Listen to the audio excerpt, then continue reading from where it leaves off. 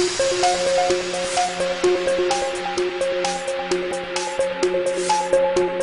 we're going to be studying mathematics. And emerges from the second mirror. These words sound Be your teacher for today. Hello student, you are welcome to today's class again. My name is Vincent. This is MSI EduTech Online Home Lesson. You are welcome again. Today we are going to be looking at another interesting topic, is temperature and heat. What is temperature? Temperature, people define it to be the degree of hotness and coldness of a body. But in real sense, in physics, we define temperature as the average kinetic energy of the molecule of a body. The average kinetic energy of a molecule of a body. While we define heat as the total kinetic energy of the molecule of a body. Heat is the total kinetic energy of a molecule of a body, while temperature is the average kinetic energy of the molecule of a body. So the two of them are differ, although they are similar to one and the other. But careful teaching will tell you the similarity and the difference between heat and temperature. We should not mix the two as one. Now, when you talk about temperature, what are the units we used to measure temperature? Temperature can be measured in Kelvin or in degree Celsius, and the parameter we use to measure temperature is thermometer. For heat has no specific instrument for us to measure the amount of heat in a body, except by calculation. We can only determine the amount of heat in a body. So there is no particular device like thermometer that we use to carry out the measurement of heat. So we don't have any device. We can only determine the quantity of heat in a body by the use of the mass of the body, the specific capacity of the body, and the change in temperature of the body. These are the things we use to measure the quantity of heat in a body. There is no parameter to do that. So we are going to look at it one after the other. We are going to see temperature. So as I talk about temperature, is the average kinetic energy of the molecule of a body. Now, temperature is a physical property that tells us the direction of heat flows. It's a physical property. It actually tells us how the heat flows from one part to the other through the use of a thermometer. So it's a physical property that tells us the direction of heat flow. That is temperature. So the unit of temperature, or the instrument for measuring the temperature, is thermometer. So while temperature is a physical quantity, while heat is an internal phenomenon. It's an internal phenomenon in a body. It's talk about internal phenomenon of a body. So temperature is the physical property. So when you look at temperature, we can only actually now state the difference between heat and temperature. The difference between temperature and heat is that, number one, temperature is the average kinetic energy of the molecule in a body, while heat is the total kinetic energy of the molecule in a body. Another difference between temperature and heat is that temperature is measured with the use of thermometer, while there is no specific instrument for measuring heat. For heat temperature, the unit of thermometer, or the unit we use to measure temperature, is degree Celsius or Kelvin, while there's no while the unit of heat is joule. The unit of heat is joule. Now, when you look at that, we now can come to the similarity between the two of them. Temperature and heat, they are both scalar quantity, while they have their own specific unit. Those are the two major similarities between heat and temperature. So as we look at the temperature, there are thermometric scale that we use, like Fahrenheit scale, like Kelvin scale, and like Celsius scale that we use to measure it, which can be converted from either Celsius to Kelvin, either from Kelvin to Fahrenheit. So let's see the three scale. And there are two fundamental fixed points in each of them. For Celsius scale, it has two fixed points, the lower fixed point and the upper fixed point. So also the Kelvin scale, it has a lower fixed point and the upper fixed point, which is called the melting and the boiling point respectively. And also for Fahrenheit, for the melting point of Celsius is 0 degrees Celsius, while the boiling point of Celsius is 100 degrees Celsius. Now for Kelvin scale, the melting point is 273 degree Kelvin. The boiling point is 373 degree Kelvin. In case of Fahrenheit scale, the melting point is 32 degree Fahrenheit, while the boiling point is 212 degree Fahrenheit respectively. So we can see the scale now.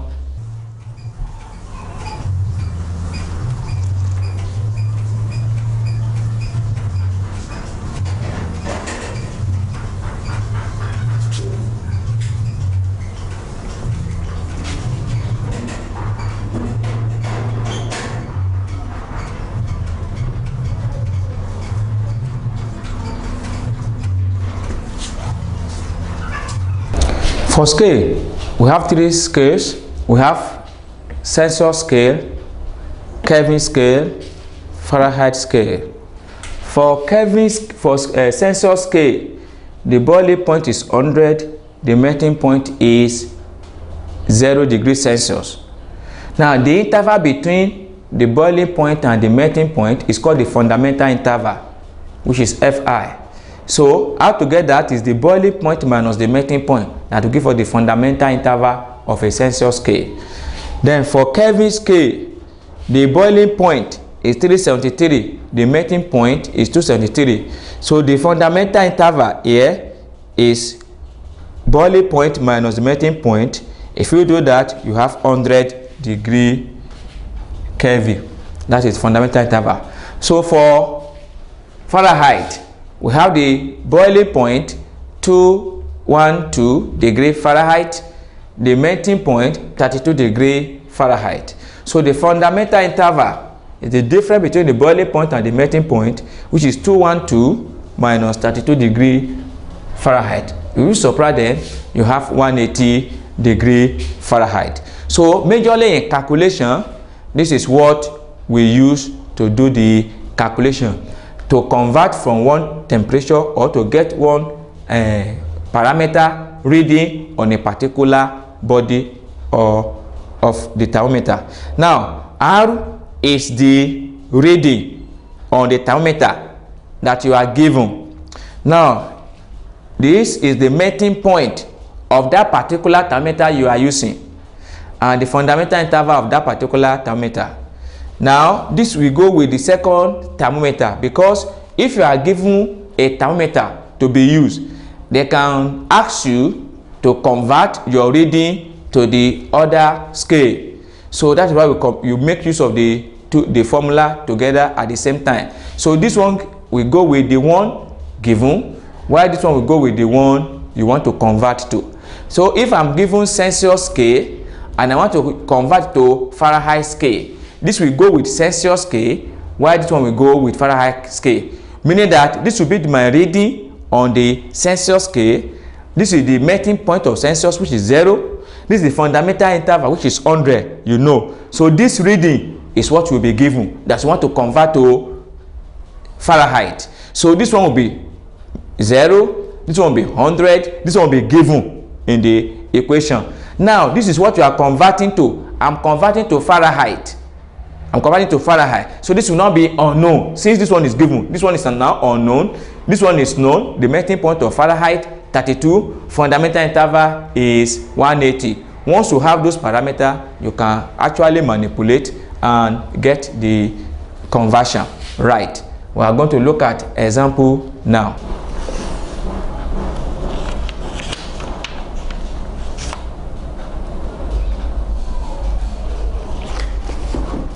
So illustration 1, convert 12 degrees Celsius to degree Fahrenheit.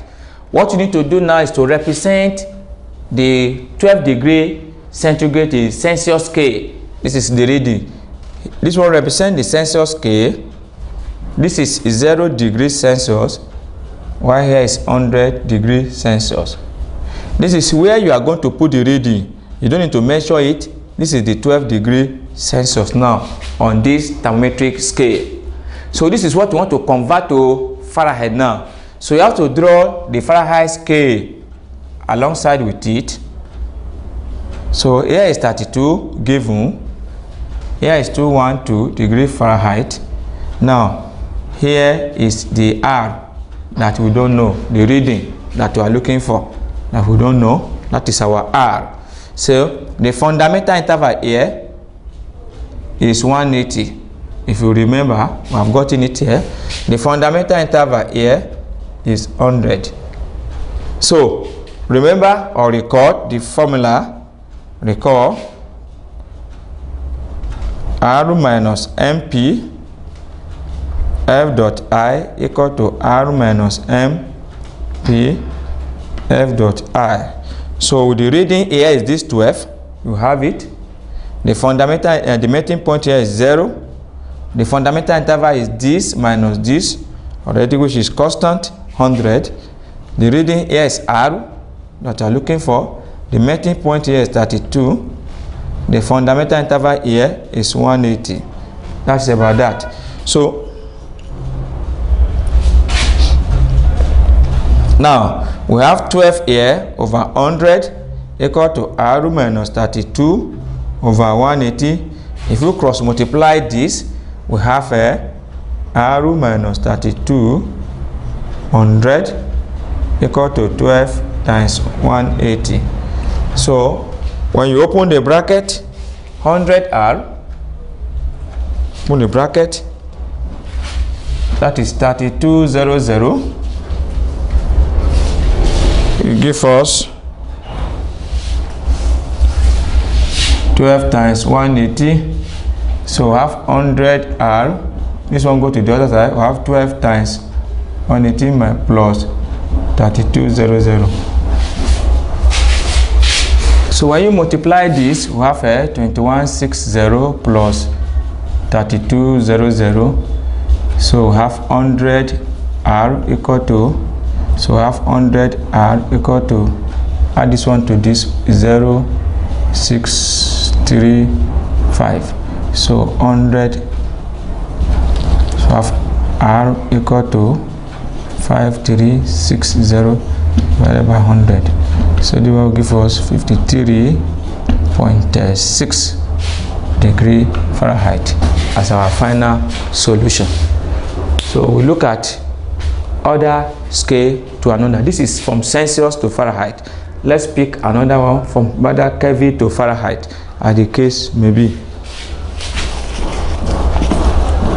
So illustration 2, we have to convert 123 degrees Celsius to Kelvin.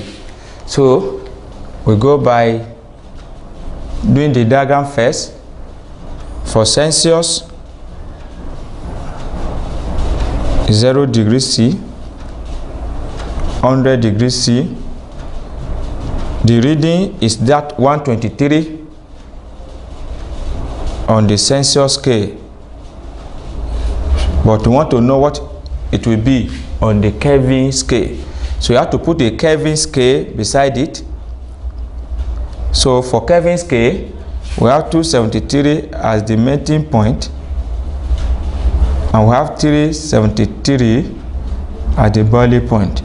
This is now what we are looking for, the R, the reading this one will be on this second scale. So we record that reading on the Celsius scale minus the melting point on the Celsius scale over the fundamental interval in the Celsius scale equal to the reading in the Kelvin scale minus the melting point in the Kelvin scale and the fundamental interval on that particular scale. So the reading here is 1, 2, 3. So the fundamental, the melting point is 0, which is 0. This is MP. This is BP.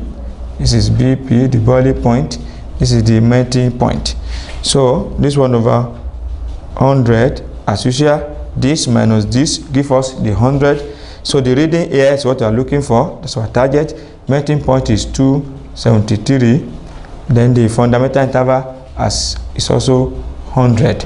The difference between this and this will give us the fundamental interval. So if we do the subtraction, we have 1, 2, 3 all over 100, and we have r minus 273 all over 100. So when you cross multiply, we have 1, 2, 3 times 100 equal to 100 into r minus 273. So when you open the bracket, 1, 2, 3, 0, 0, that will give us 100 r minus 273, 0, 0. So if this one come here, 1, 2, 3, 0, 0, go to 100 plus 273, 0, 0, go to 100 r. So this one give us 0, 0, 6, 9, 3, go to 100 r. So r will be 39600 over 100. So we have 396. So on Kelvin scale for illustration 2. So the third illustration will be specifically based on the type of thermometer, no longer on the scales used in thermometer now. It's going to be on type of thermometer, and we have the following type of thermometer. We have the mercury in glass thermometer, the mercury in glass thermometer. We have the thermocouple,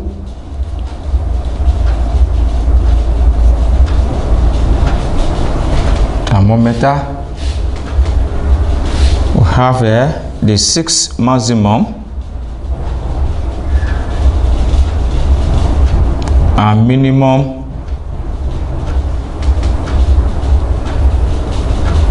thermometer.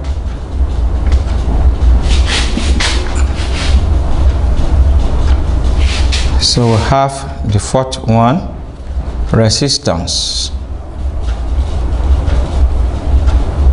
Resistance, platinum thermometer. So we have 5, the clinical thermometer.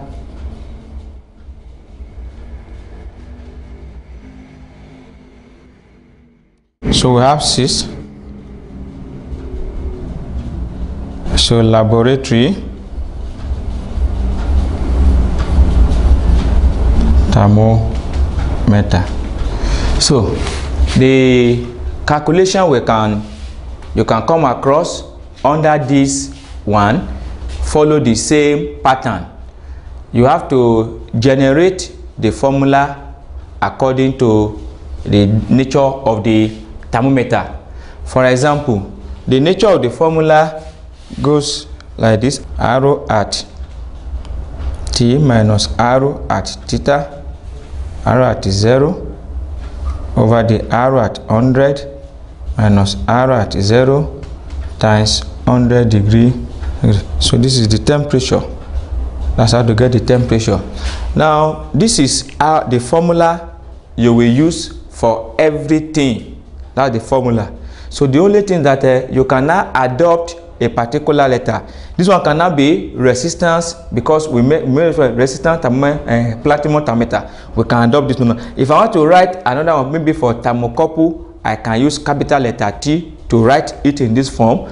I can do it another one like this. I can say the temperature is, I can say P T minus P 0, P at 100 minus P at 0 times 100 degree. So I can also pick another one according to the letter, 6 maximum or resistance thermometer or mercury or thermometer.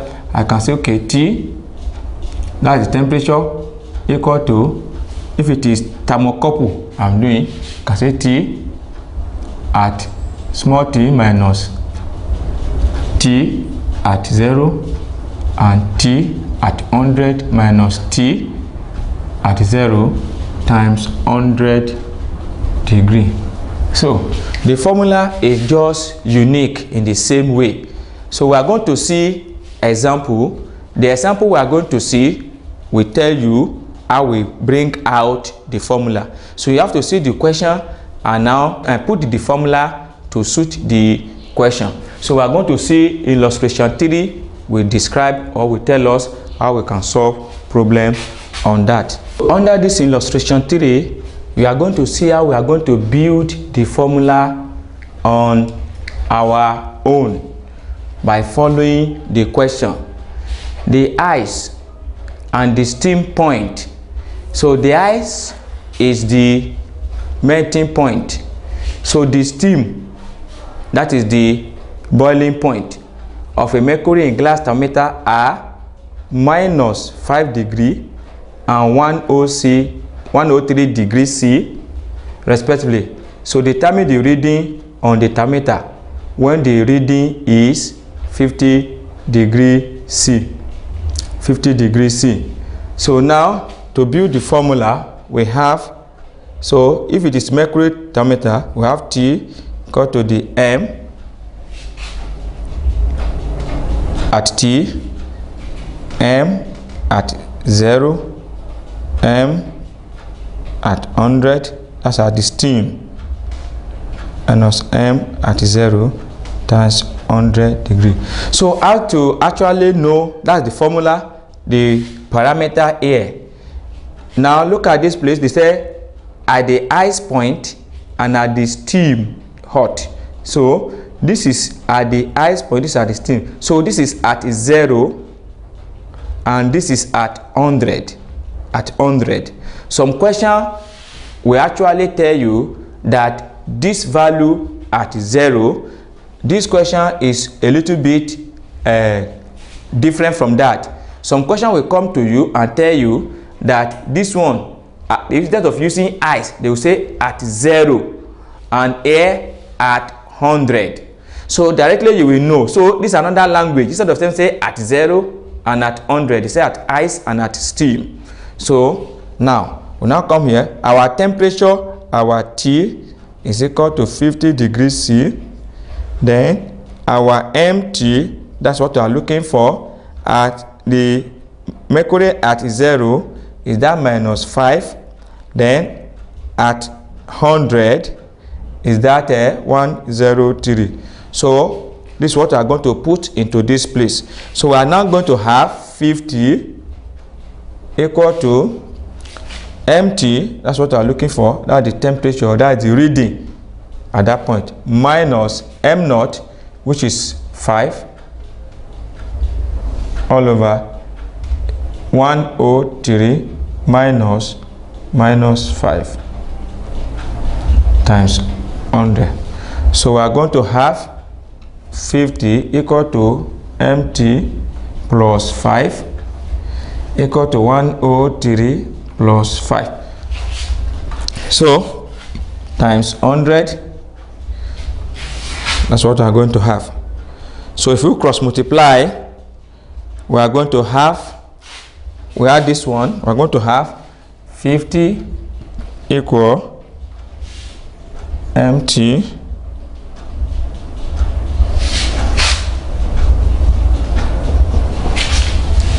plus 5,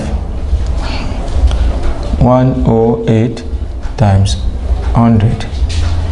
So you cross multiply, we have MT plus 5 times 100 equal to 50 times 108.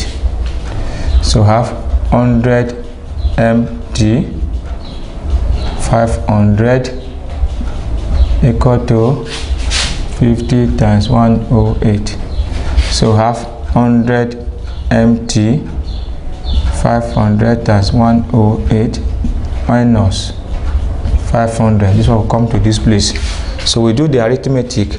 We're going to have mt to 50 times 108 minus 500, whatever you get, 100.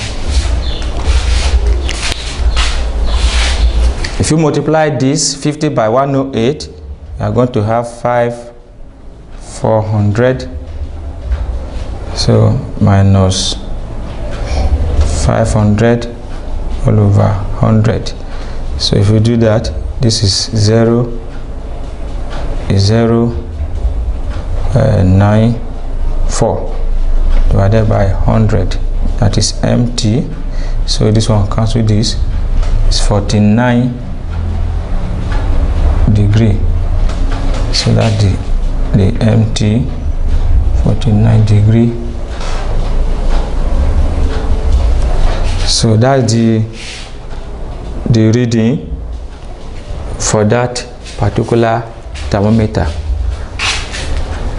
That's the reading for that particular thermometer. So this one, the formula is a little bit different from the first one on Celsius scale.